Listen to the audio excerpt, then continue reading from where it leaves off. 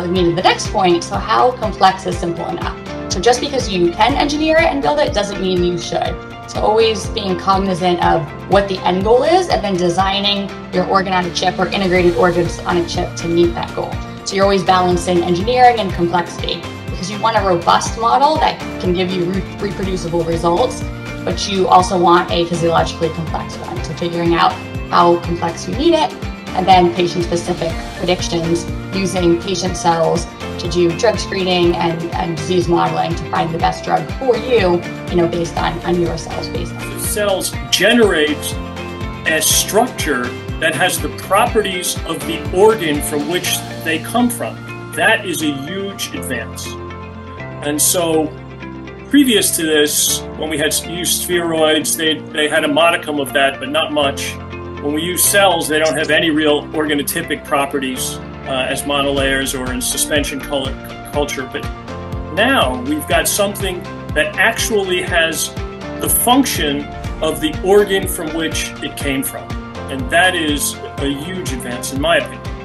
Richard, I remember seeing those mini guts and seeing the crypt base and the villi in the center and seeing those movies and just being fascinated by it when I first saw it. I mean, it's fascinating to see these things. Extremely fascinated by the great variety of neuroendocrine cells that somehow connect neuron and stimulate to the activity of our gut. So it's truly a world to be discovered, and we are very excited that here at MSK and throughout the world we are making progress. Thank you, Alejandro, for 3 great questions.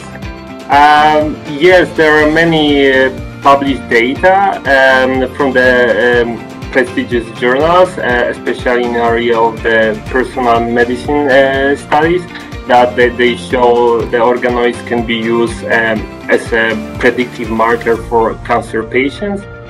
Their data shows 100% negative prediction. So if, for example, a drug didn't work in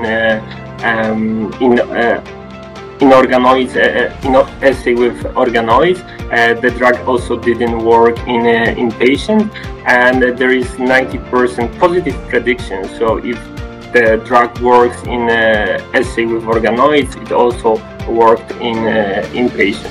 So organoids represent a really powerful tool in drug development discovery. For them, these organoids are suitable for mimicking and reproducing phenotypes observed in the tissue observed in different patients. So for example, this is a video where you can see how inside of a lung organoid certain mucus is generated, and because of the synchronized beating cilia present in the epithelia of this lung organoid, indeed this mucus is kind of rolling inside of the lumen of this lung. On using these models to better predict outcome in patients, I think we are ready to move in a high throughput system. When I was a postdoctoral fellow in the Tucson lab, I collaborated with Bernalise and her laboratory at Scripps, Florida, to move into such a high throughput pipeline. So it is possible. It does require some considerations about how you set up the assay to make sure that the automation is compatible with the culture conditions. But we definitely think it is possible, and it should be at least attempted right now to ensure that these models are indeed better than the conventional cell line models that we've used previously. Bernalise, how do you overcome these challenges for moving 3D into high throughput in your lab? Yes, yeah, it's a great question. Every cell is different, so it's definitely a challenge every time we got a new project. For the project that we did in collaboration with Hervé and Dr. Tuvison, they grow these organoids all the time in 3D using these matrices. And then when we got the assay in our lab, we were facing, okay, we wanted to make it HDS amenable, how we can do that. So one of the ways is that we were able to grow these organoids as a 2D monolayer, and then harvesting the cells, and then being able to use ultra-low attachment plates successfully, and also repellent plates depending on the method, and being able to adapt these cells and these organoids in 3D format. Which at the moment are our major maybe also hurdle, but also our major activity, and it is because it is of course entirely new. Using patients' own cells that are all a little bit different in order to get a diagnostic result on time, that it's still valuable for the patient. If we give a result 6 months later, it's obviously entirely useless. So we need to set up these things, and I think on the technical side, does an organoid predict patient outcome? We're very confident that it is working. We've seen that in us and other people's studies. But now we have to do the regulatory test. It has to be standardized and it has to be fast. And so that is our main thing. So to do this is a quantified result. In the mock condition, 100% of mice are very healthy.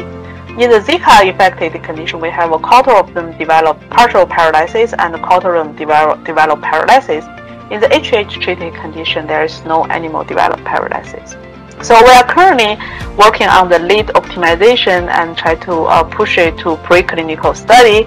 And then COVID comes. So this is a screenshot from the Hopkins website, which I took around 1 week ago when I made slides. And as you know, the numbers still keep increasing, both in US and globally. Toward a stemless phenotype, but all the stem cells are stuck in that state?